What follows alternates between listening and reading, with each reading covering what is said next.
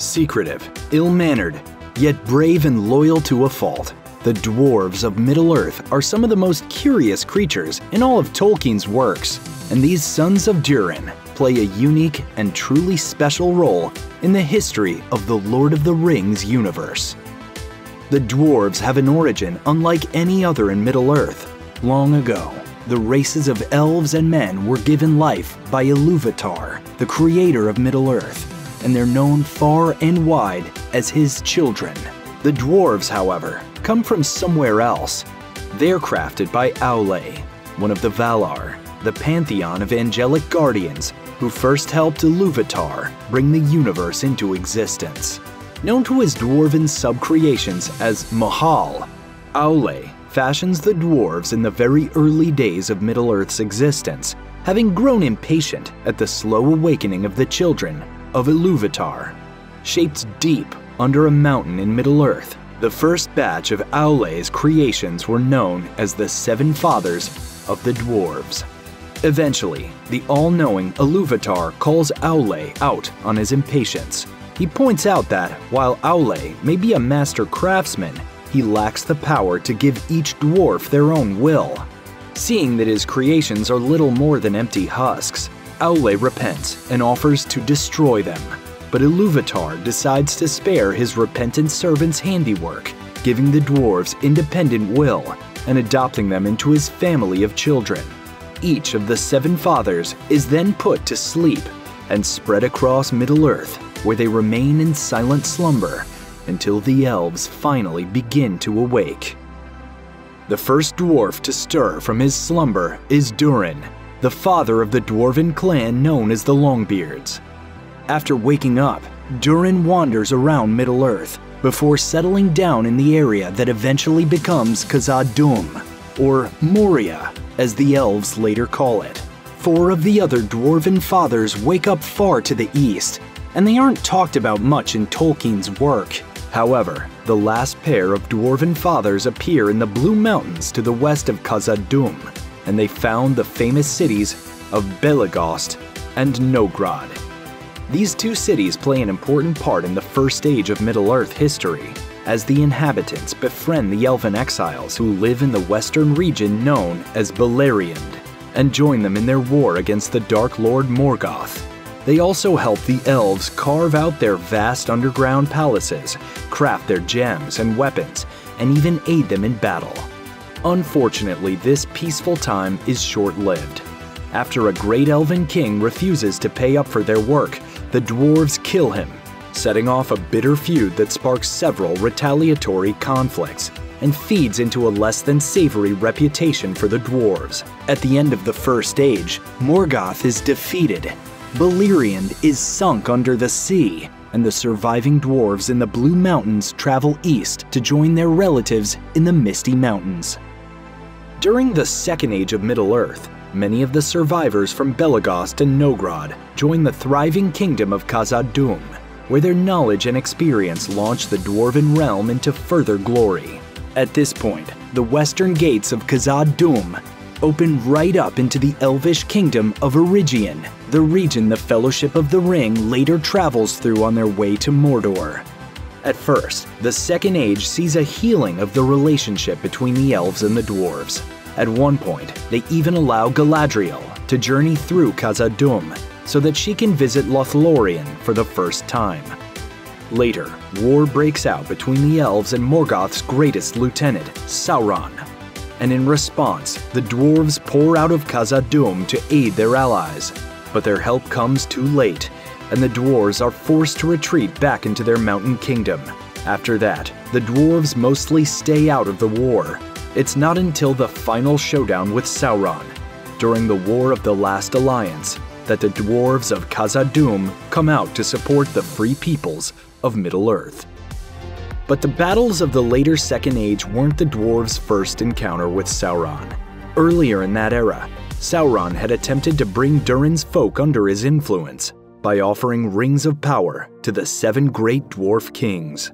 When Sauron forges his Master Ring, however, he's unable to control the dwarven kings. Instead, he finds that the tough hardiness of the dwarves makes them more or less impervious to his direct control. But that doesn't mean the Dwarven rings are harmless. Although they don't fall under Sauron's spell, the dwarf rings kindle an overpowering greed for gold in the hearts of their owners, a greed that later brings great ruin to no small number of Dwarven lords. These rings also amplify their skills and desires, and each one is supposed to have been the foundation of a great Dwarven hoard of wealth.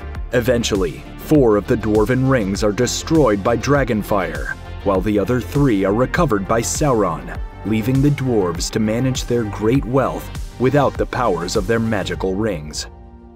After the first defeat of Sauron, the Third Age begins fairly quietly.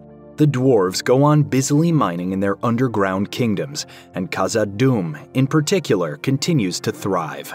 Roughly 1,300 years into the age, orcs begin to repopulate and harass the dwarves in Moria, but they're mostly held at bay by the warriors of Khazad-dûm. Then, in the year 1980 of the Third Age, something terrible happens. The dwarves of Khazad-dûm wake a Balrog. You know what they awoke in the darkness of Khazad-dûm. Shadow and flame. This ancient servant of Morgoth kills King Durin VI and forces the Longbeards to flee their ancient home and scatter across the world. Some of them find their way to the Lonely Mountain in Erebor, where they establish a new kingdom under the mountain. Others, meanwhile, head north and settle in the Grey Mountains. Although these particular refugees manage to rebuild their strength over the next few centuries, their relocation to the north of Middle-earth puts them in close proximity to the Withered Heath, a land populated by dragons. Conflict soon erupts between the dwarves and their new fiery neighbors, and most of the survivors are forced to relocate all over again, this time joining their kin under the Lonely Mountain. Unfortunately, the dragons aren't done with the dwarves just yet. One drake in particular hears of the great riches of the Lonely Mountain and decides to pay a visit to the dwarves of Erebor. When Smaug attacks the Lonely Mountain, it spells doom for the Longbeards. Already driven out of Moria by Durin's Bane, the few surviving dwarves once again find themselves on the run. Many head further east to the Iron Hills. Another group of dwarves under the King Thror head south, where they adopt a wandering, homeless lifestyle. After that, the dwarf King Thror becomes tired of his people's constant defeats and lonely wanderings and starts to go a little bit out of his mind. He decides to head back to Moria to scout out the land, whereupon he's quickly killed and mutilated by the orcs that have taken up residence in the dwarves' absence. This act of regicide sparks the War of the Dwarves and Orcs. Over the next 3 years, dwarves from all of the 7 households gather together to attack the orcs of the Misty Mountains. The war culminates with an epic battle in front of the gates of Moria, where, according to the books, they successfully kill the orc leader Azog. After their victory, the dwarves refuse to repopulate Moria, knowing that there's a Balrog on the loose, and they scatter back to their homes, leaving the Longbeards still without a home. Roughly 150 years after the battle outside Moria, Thorin Oakenshield meets Gandalf the Grey in the inn at Bree. They recruit a dozen dwarves and a certain timid hobbit, and set out on a quest to reclaim their treasure from Smaug. Nope.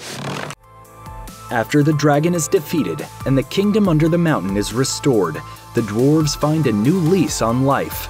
With a new hoard of gold and jewels in hand, they set up shop as one of the dominant forces in northern Middle-earth, just in time for the War of the Ring. While the dwarves aren't shown much throughout The Lord of the Rings, they do play an important side role by helping to keep the forces of evil at bay in the north.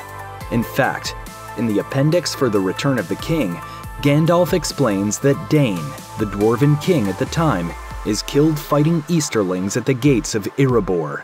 Nevertheless, the dwarves and their allies successfully keep the northern regions of Middle-earth safe while the events in the main narrative unfold.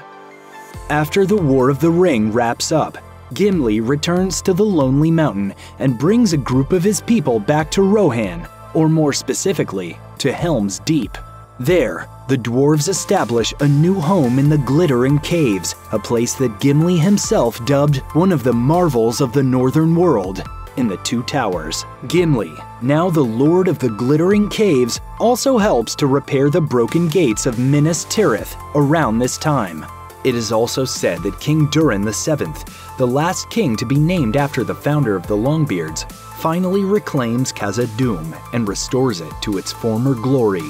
Eventually, the dwarves begin to diminish in importance, and their race slowly dwindles until it comes to an end at an undisclosed point in time. Perhaps the most fitting ending to the dwarven history is the touching story that Gimli, friend to elves and avid devotee to Galadriel, is eventually given permission to board one of the last ships to the Undying Lands. He sails west with his friend Legolas to enjoy an earthly retirement in the blessed realm beyond the sea, and he's reportedly the only dwarf to ever be given such an honor. So, you know the history of the dwarves and how they first came to be. But here's the question. Just what are dwarves in Tolkien's mythology?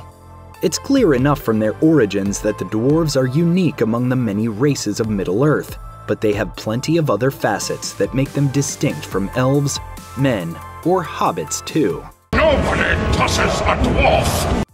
Take their basic physicality, for example. Dwarves are short, but not quite as short as hobbits, who are typically between 2 and 4 feet tall. In comparison, dwarves usually come in at around 4 to 4.5 feet tall.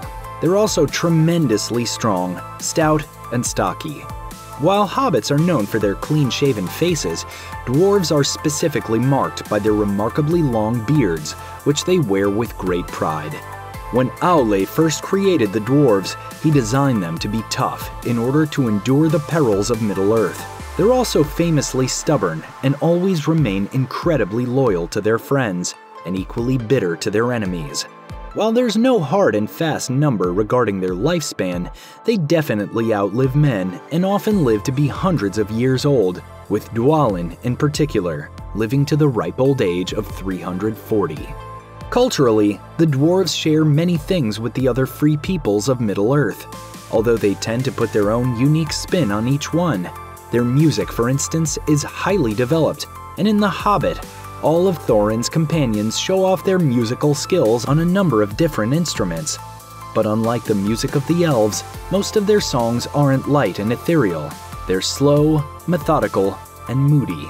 The dwarven language is also unique. The Silmarillion states that Aule invented a language for them and began to teach it to them right at their inception. Their language is said to be cumbrous and unlovely and is kept very secret indeed.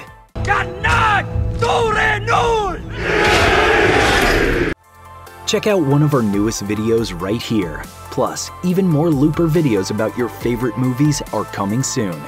Subscribe to our YouTube channel and hit the bell so you don't miss a single one.